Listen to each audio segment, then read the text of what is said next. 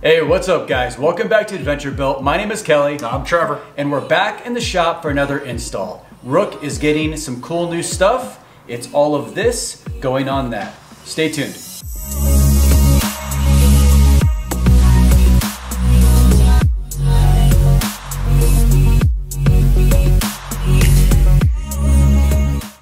Welcome back everybody. So what is this and why is it being put on there? This is a lot of stuff. This is an entire roof rack for my camper shell. It is the bars, the feet, the crossbars. It's pretty much everything. Why do you need crossbars and a roof rack? So the main reason for having the roof rack on my camper shell is going to be for my rooftop tent. There's also some other accessories I'll be putting on at some point, maybe an awning or a road shower if I can swing it at some point. But for right now, the rooftop tent is the main thing going on here. And just by chance, I happen to have a Yakima rooftop tent going along with all of my Yakima rooftop tent rack accessories. Hashtag not sponsored. Not at all. This was actually quite pretty penny. Lots of moolah. Yeah, so let me tell you step by step what we're gonna do today. So I've got a large section of matte black vinyl that is gonna cover the top of the camper shell. It's gonna be put on there for two reasons. One is gonna be protection. Inevitably, whenever I'm working on the rack, I drop stuff on the camper shell and I end up getting little scratches and dings and dents. The vinyl will help protect the paint from any kind of chips. Another is my camper shell does not match my truck. My truck is cement gray, my camper shell is a dark gray. So this will just make the color not stand out so much. Yeah. In the right lighting, it looks the same, but it's not. It's weird, it's kind of crazy. Yeah, it's optically challenging. It's an illusion. It's a straight illusion. It's magic. Magic. It's magic. That's enough talk. Step one, putting on the vinyl wrap, which is gonna be a challenge all in itself. Never done it. Never done it. We're gonna do it right now. Do it. So this is me and Trevor's first time at doing a wrap. It's obviously not gonna come out perfect. This is a protective coat on the roof, not gonna be seen, not really all that concerned about it. I just want some protection. So we're gonna pull this out. We're basically going to start on one end, kind of smooth it out as we go and just see how it comes out. I think it'll be okay.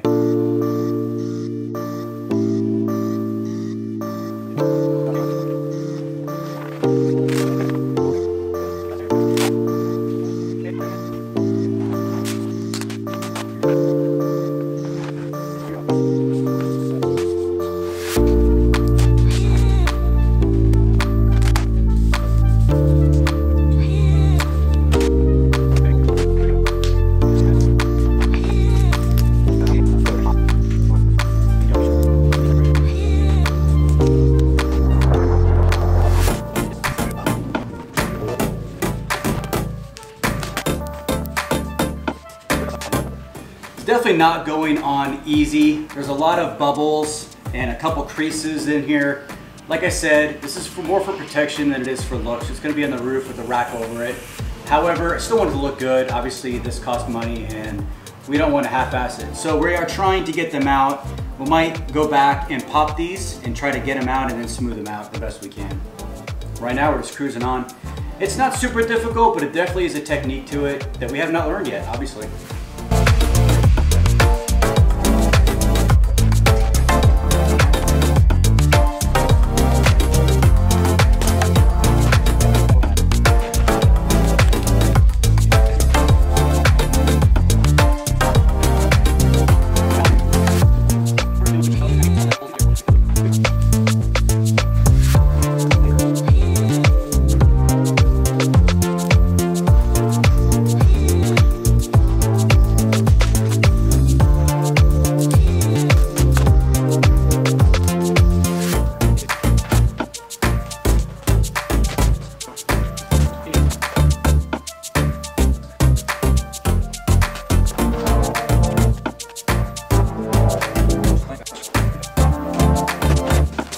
We've got the general wrap done. Now we're going through and just fixing all the edges.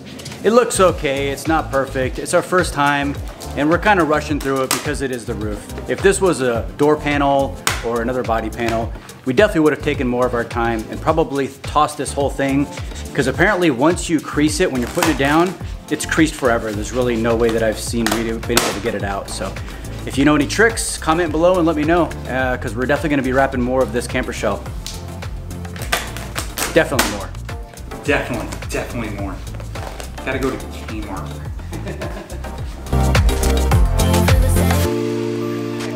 Cause I got high hopes. Do you want the same? Cause baby, all I got is high hopes. Do you feel the same? Do you want me, babe? Or is it just a game? Cause I got high hopes.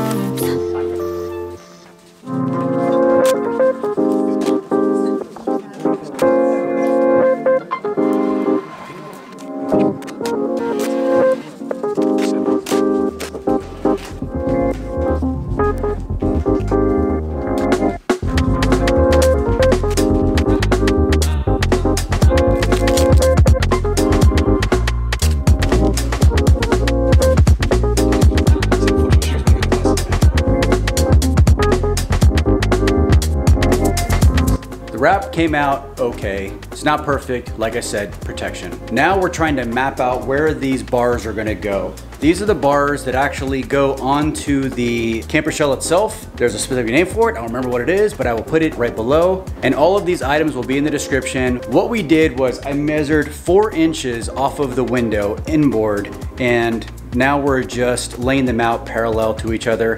Doesn't have to be any specific dimension. I just already have a pre-existing rack, and I know the further out to the sides you get, the more the load will be distributed to the sides and not the middle, so that's the route we're taking. Now we're just going to make them centered on the cab and start drilling holes.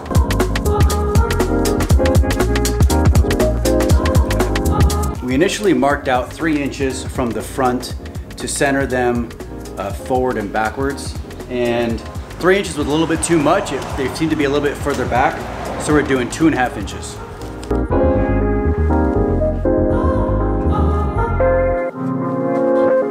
After you get them where you want them, take a step back and make sure it looks good.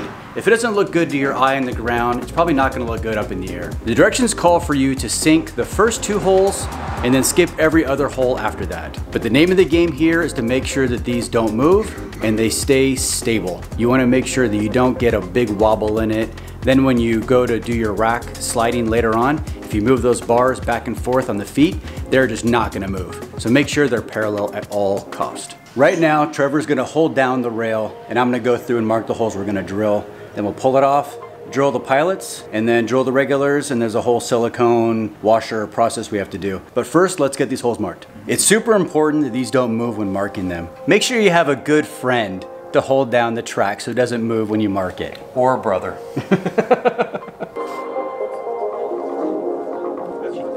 And we're pre-drilling all the holes with a 1/4 inch drill bit.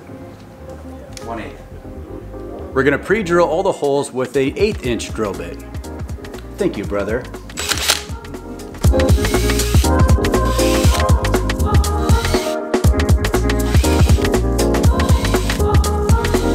The next step is to drill out the pilot holes with your 1/4 inch drill bit to get the bolts through.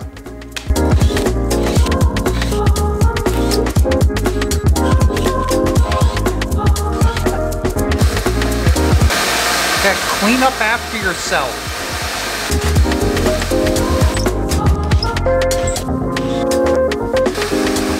We've got the holes drilled, we've got everything cleaned up. Now it's time to install the tracks. The process is pretty simple. Basically, we're gonna take the supplied Loctite and we're going to put a generous amount on each hole. You take one of these white washers and you place it over the hole on the silicone. Then when you have all the holes done, you place the track over all the holes with the silicone and the little white washers already there. Once you have that done, you take a screw and one of these black washers and feed it through the hole, and then you have someone underneath holding the knobs to hold the tracks in place.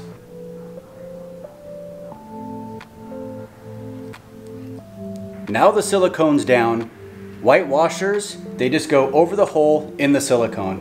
And I'm using a glove so I don't get black RTV all over my hands. Now that the RTV is down, the white washers are down, the track just goes right over the washers. You can see the groove in the track where the washers will still sit flush. The track won't be raised up even though these little washers are underneath it.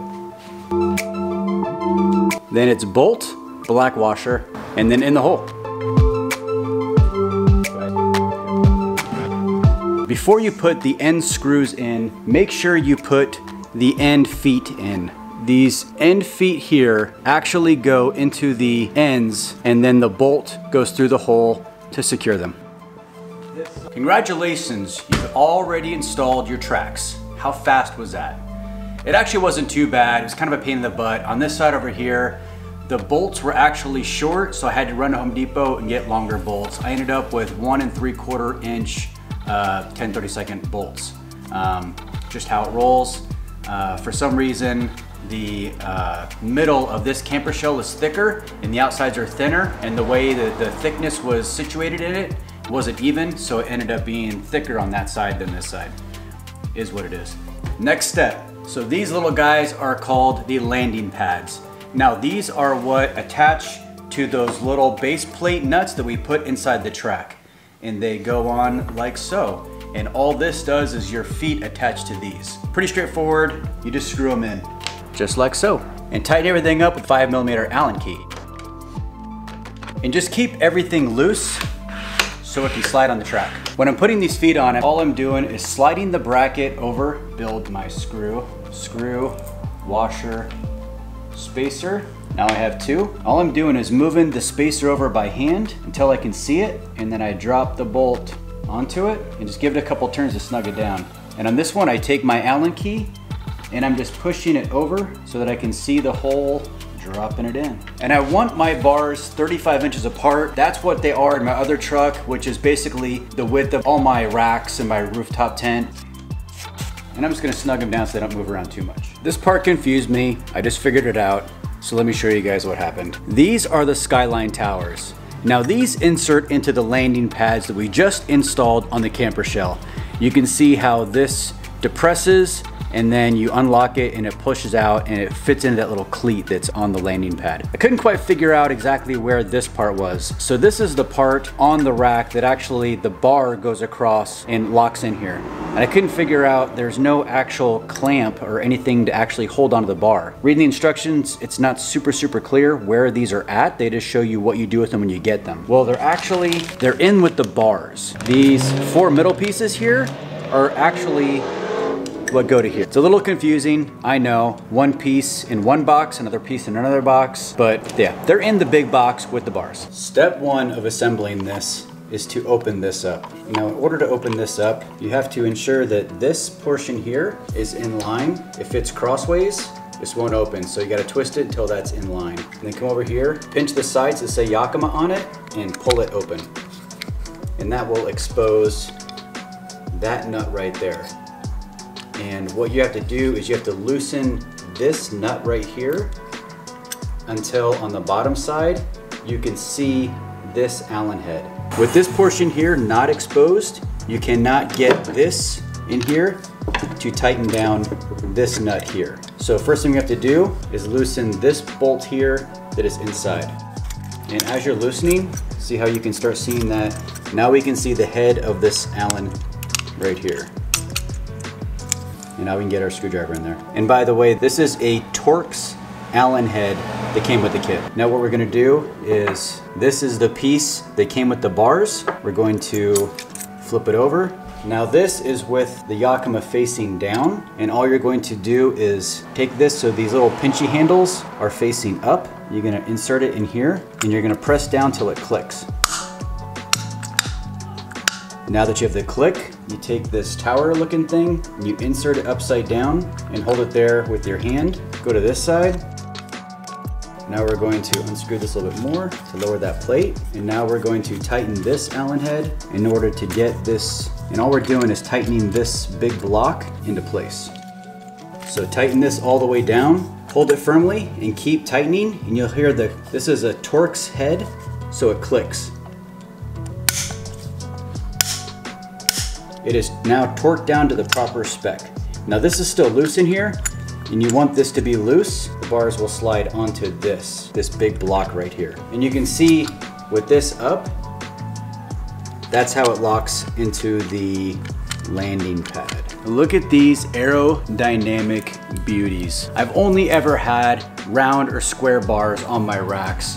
So I'm pretty excited about finally getting some aerodynamic bars. You can see on the wrap, it tells you which way faces front. The front part is the more bulbous side as aerodynamics works. First things first, we have to remove this bottom rubber piece. We're going to align the bottom of the Skyline Tower into the landing pad. If you insert it, it's a tight fit, but it goes right in. And then all we're gonna do is feed the bar through. And it pulls right through. Now we're gonna go do the other side, and then we'll tighten everything down. Once you have the bars even left and right, and where you want them front and back, all you have to do is go down and tighten down the 2 bolts that attach the landing pad to the track itself. And it's just on either side of the bar. You can look down and you can see the holes. Now you want to secure the aero bar to the Skyline Tower, and you're going to need your Torx bit again. And all you're going to do is, if you look straight down underneath the bar, there is a big Allen head that fits this Torx screw, and just start spinning. And this will tighten this down. And that's it. And now that it's tight, all you're going to do is take this and close that up.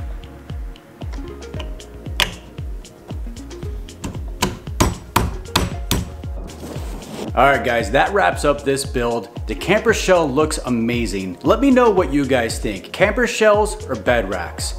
I prefer the camper shell. This is my second one on my second Tacoma, and I have to admit, I love the functionality of it. I can seal it up, I can put things back there. I don't have to worry about dirt and dust and grime and water getting things all dirty and nasty back there. I like the functionality and usability and portability of the camper shell myself. I know a lot of people prefer the cab racks. That's just not me, because I like to put things back there and keep it clean. But let me know what you guys think. Let me know your pros and cons. Maybe you can change my mind. I don't know, we'll see. But good night. Trevor already left, he had to get home. Be sure to like, be sure to subscribe. Follow us on IG. We'll see you guys next time.